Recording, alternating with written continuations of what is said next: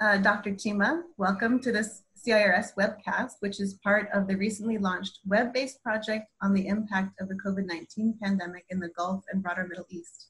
The goal of this project is to provide insightful analysis and understanding of the broader social, cultural, and economic dimensions of the region's response to the pandemic and its impact on the population.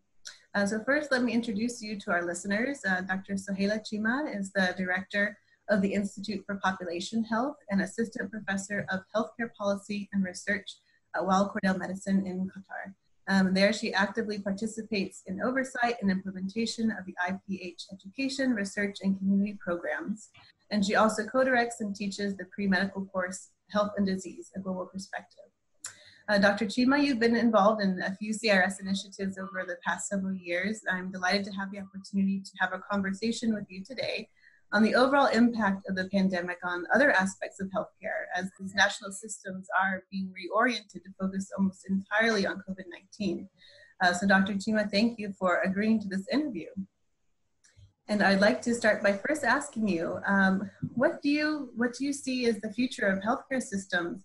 What will it look like in the coming months until a vaccine is made available? You know, right now people are going into hospitals mostly for emergency situations, not going so much for routine care.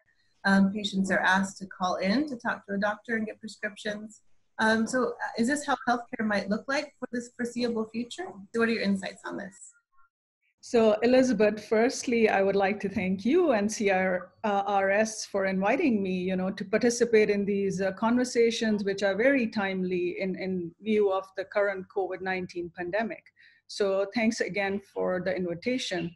And it is my pleasure, to be here with you all. So thank you for that first question to start us off. Fantastic question. I think it's the million-dollar question everybody probably wants to learn a little bit more about. For now, the term future, it just, I think there's so much uncertainty. The situation is evolving so much. It's difficult for us to sort of, even predict what the future is really going to look like. It's really, maybe premature for us to foresee at the current timing, how healthcare is really going to evolve. But I mean, it's going to be a challenging journey. I mean, I think there are several unknowns, many gaps, which we will fill in as the situation evolves. So again, I think let's put things into perspective, about why hospitals have shifted to using, maybe telephone or digital technology more so at the current time. So again, we have to remember, that we are responding to a public health crisis right now. So we do not want to burden, the existing healthcare systems, so really, the healthcare systems are trying to postpone all non-essential appointments and surgeries and things like that, so that they have enough resources, enough protective equipment available for the frontline healthcare workers who are really battling with the pandemic at the front line. So they have emerged, phone, digital technology are emerging as a key strategy to manage the demand right now on the hospital and healthcare systems.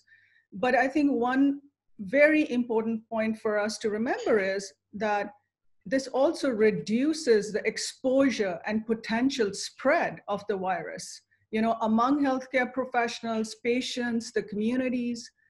And I think as we sort of see, and what we're seeing around the world, as the peak is reduced, hospitals will be ready to safely treat patients, So obviously they also realize that people want continuity of care, of the routine care that they were getting. And again, I think the systems are getting ready, to sort of respond to those needs, again, keeping, in line with the guidelines that the government may have and the guidance that they may have. And like any other high-income country, Qatar's healthcare system is very well equipped to do so. I think what we really have to be cognizant of is, the marginalized people, the poor, the migrant communities, and make sure that they also have access to all this digital technology, right? Because they may not be digitally literate. They may not know what to do in these situations exactly. So we need to be more cognizant of these marginalized populations. Again, the elderly that we have, who we know are more at risk from COVID-19. And also, I think we are aware and people are talking about what the toll of this pandemic is going to be for people who were otherwise, reporting to hospitals and clinics. Is there going to be a delay in screening and other procedures which were being done, which would impact the health of people? So I think everybody is aware of these situations. There might be the other aspect of the worried well, who might seek unnecessary care and again, try to further burden the healthcare system. So I think one thing which is very clearly coming out and which is really going to have to be taken into consideration is looking at the social determinants of health. If we don't take care of our vulnerable populations, of our marginalized populations, we are actually not taking care of our own health. So we have to remember, that we do not leave them behind. So once I think the peak is reduced, hospitals are sort of gearing, now to get ready to treat patients, receive them safely. And as it really evolves, the pandemic evolves, the healthcare system is also going to change, in response to that situation. So I think we might be seeing, like sort of a two-tier system, maybe have one system where you sort of have COVID-19 patients who are being treated, and then a parallel sort of system running where you are responding to patients who are reporting for routine care, and obviously emergency care continues. So there might be different ways of triage happening, a lot more digital technology being utilized.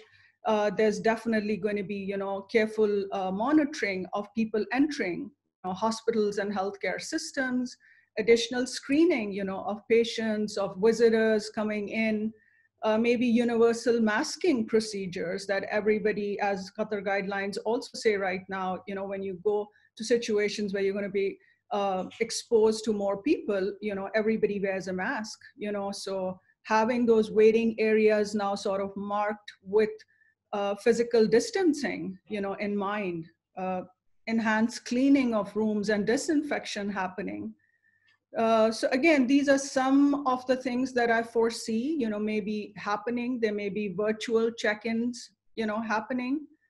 We just really have to remember that, each patient who comes to us is really a unique person, so every patient has their own needs. And again, healthcare systems, are going to be responding to those needs. And I think Qatar is very well placed in terms of, digital technology and the networks that they have available to shift to this kind of care if need be. So I foresee, yes, definitely some changes. A vaccine is definitely, the light at the end of the tunnel. But we also have to understand, that a vaccine is not like a magic bullet, which is going to take care of everything, all the problems associated with COVID-19. So those are some of my thoughts right now on how healthcare may evolve and continue. Thank you very much. That's very interesting, especially thinking about a kind of parallel stream of having COVID-related patients in one area and other issues in another area. I think, at least from my experience here in Qatar, it seems there's already some kind of bifurcation there with all of the COVID care being done at Hamad, at the state hospital, from my understanding, and the private hospitals are doing other care as needed. So that's very interesting to hear you talk about that. So I have another big question for you then. Do you think is the biggest challenge for the healthcare system in Qatar and in the region due to this pandemic? I think, Qatar and the region, I mean, it's quite a mixed region, right? So we are a mixture of high, middle, and low income countries in the region. So I think one of the challenges, like I already alluded to earlier, is basically, in the Gulf states, we have a large migrant population, so a lot of the other communities, we are all blessed and privileged, to be living the way we are, and we don't have any problems with digital literacy and having access to all the tools that we may need. But I think it's very important, like I said, to focus more on the marginalized and the vulnerable populations, try and understand what the issues are there. And I definitely know, because recently we did an elective with the Ministry of Public Health, where some of our students actually went in, to see the work which was being done on the field by the Ministry of Public Health here. I mean, there's tremendous work going on, in terms of contact tracing, in terms of isolating, people and trying to make sure, that we're mitigating spread. There is a lot of communication happening among the migrant population, because they may not all have access to, pamphlets or material which is being, sort of propagated or disseminated via the internet. So again, talking to them, having those focus group discussions with them, key informant interviews to understand what are the challenges that they are currently facing, uh, you know, to see what we can do from their perspectives. Every community has a different culture, a different belief, a different perspective. So in healthcare, we must understand, all those different aspects before we even think, that we're going to try and address health. So the determinants of health are extremely important, the social determinants. So a lot of work is happening on ground here in Qatar, and I'm sure in the other high income countries in the region. But again, I think in some of the low and middle income countries, some of the barriers or the challenges might be, again, digital literacy, financial constraints. The COVID-19 has, like we know, turned our world upside down. People in low and middle income countries, a lot of them have informal, employments. They're daily wage earners, so people have lost their livelihood. They don't know if they're going to have food on the table the next day. So again, really to be looking at, the governments, to the globally, to other funding sectors, to sort of see if financial packages can be released, and governments can sort of take those measures. We have made considerable, improvement in sort of reaching our sustainable development goals in terms of reducing poverty. But I just am seeing, the rates of unemployment, people going into isolation and depression and anxiety and all the problems. So whatever, advancement we had made in that regard, we may be going back to that, which is really, really sad to see. So, again, healthcare systems in low and middle income countries, they may not be able to sort of, carry the burden of the disease. There might be inequitable access to digital healthcare. The other thing we know, yes, younger generations are expected to have more better literacy, digitally, whereas our older populations, are at risk. They are not so digitally literate. And again, we know COVID-19, definitely affects the older population, 60 and above. So we have to be mindful of those populations, people who are living with comorbidities, like diabetes or cancer, who are already immunocompromised. So again, it adds to the burden, that, okay, people sort of already are dealing with those, and now they're more fearful, for their lives, that if they go out, if they step out, they might acquire the COVID-19. And also, the cost associated with acquiring technology. There might be poor internet access, and it again may prohibit certain from accessing digital healthcare, especially in low and middle income countries. So I think as things evolve, as more data comes out, as more research is done, we're going to get really a clearer picture of what really the impact is of, COVID-19 or is going to be. Until then, the situation is still fluid, evolving. Every country, I think, is trying to do whatever they can.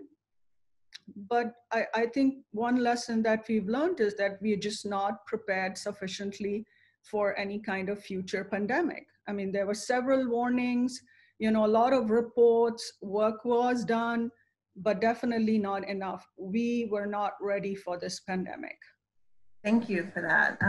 So coming back to the idea of the digital literacy and that being a barrier for not just getting healthcare for some populations, but also just learning about the risks. So this communication and public education about COVID-19 and the risks and mitigation measures that people can put in place. Can you tell us a little bit about that, about the communication of risk in these communities? What are some ways to work around this digital literacy, digital illiteracy, and other areas of this? Yes. So Elizabeth, thank you for that question. It's an excellent question. I mean, we all know that risk communication is key in any kind of public health crisis. So again, when we are looking at risk communication, it has several aspects, so we really have to look at the community. I mean, who am I talking to? And then again, choose the right person. Who is the messenger going to be? Can I bring in people from their own community, train them so that they can go and talk to them? Are they going to trust that person more? Because again, developing a trust right from the beginning is crucial. If the communities don't trust the guidance that they're receiving, they are not going to be able to follow the guidance that you're giving them or adhere to it. So the trust element, is very, very important. We have to choose the messenger correctly, right? Again, in some areas, if there are religious scholars who can help us, spread that information, then we should be utilizing those. Are there any, champions, who people listen to, like, it could be radio show hosts or television, actors and actresses who people really relate to and look up to. They can help us get that information out to them. So again, I think there are several mechanisms, but for us to really understand, what the audience is, what is the message that I want to get across, keeping in mind, like I alluded to earlier, the culture, the social aspects, their beliefs, their literacy levels. So everything is so crucial to be addressed, so otherwise we are not going to get adherence about guidance, about, people trying to mitigate risk. We're going to be putting in a lot of effort, but not seeing, a lot of results. So risk communication is key, and we need people, who are experts at it. So again, having those focus group discussions, making sure we know what the community needs, it's extremely important to see all of that. Thank you. So one last question. I want to be mindful of your time here. I think you've been very generous with your time. So coming back, I guess, to the question about the burden on the health system. So as you mentioned, Qatar has a very mobile population, and so a lot of migrants will do a lot of healthcare at home, or they will travel to get medical care. So how do you see the restrictions around travel for the COVID-19 impacting people who travel for medical reasons, either to their home countries or other countries to get the care they're looking for? Thank you, Elizabeth. That's another good question. And I would really just like to start with, putting things into perspective about this. So, you may have heard the term medical tourism, again, which comes to mind when we talk about, people traveling, to other countries than their own countries where they're residing, for medical treatment, so that is what it is. So prior to the pandemic, yes, we definitely were seeing an increasing trend, for people to travel globally to receive care. And if you look at the medical tourism industry, figures and some reports actually quoted at being worth US dollars $100 billion industry. But if you look at the population, people don't have, or there's not enough data or research done as yet as to how many people actually travel for medical reasons. But some figures say 750,000, on an annual basis. But with a population in billions, so 750,000 is a very small, tiny percentage of a select group of people who are actually, traveling for medically related reasons. So again, if we look at some of the reasons as to why people were traveling, and look at what were those reasons. So obviously they're not traveling for acute medical conditions, so most of them were traveling either for surgical procedures, which could be, related to cardiac health. Bariatric surgery was one of the common procedures people were going to get done. People might be traveling for orthopedic procedures like hip replacement, knee surgery, and then also a lot of cosmetic procedures or fertility treatments. So the other thing was also, so again, if we look at some of the reasons, why were people sort of traveling for these reasons, to other countries? So again, it could be because of financial reasons, because the treatments that are being offered in their country might be very expensive. And I know some of the reports mention, India, Thailand, Malaysia, Singapore, to have become big hubs of medical tourism. And actually, governments of Malaysia and Thailand actually support medical tourism. But again, so people could be traveling from other high-income countries like Australia or the US, and go for some surgical procedures. And I can give you an example of the cost. If it's costing like a hip replacement in the US is $75,000, in Malaysia and India, it may be up to $9,000 to $11,000 US dollars. So people might be going because of that is less, or there might be long wait times, in their countries. Or also, if they're terminally ill patients, who were going, to trying to sort of seek other treatments, which may not be sort of available or approved in their own countries. So I think it's important to remember that, yes, even though, this provided an opportunity, for people to go, to sort of get their problems treated, but there were also challenges associated with it, and some of the challenges could be, your rights in the country that you're going to. If there's going to be a medical complaint, how are you going to handle that? Again, complications from surgeries might happen. There might be antibiotic resistance. If you finish with the treatment, go back to your own home country. So again, those things need to be kept in mind also, that yes, it definitely provided opportunities, for people to travel, but there are also challenges, and even ethically, if people are going to seek sort of treatments which are not yet approved, how ethical is it really, for people, to sort of be giving those treatments to them. So those are some of the, perspectives I sort of see. There was a small population which was going for these.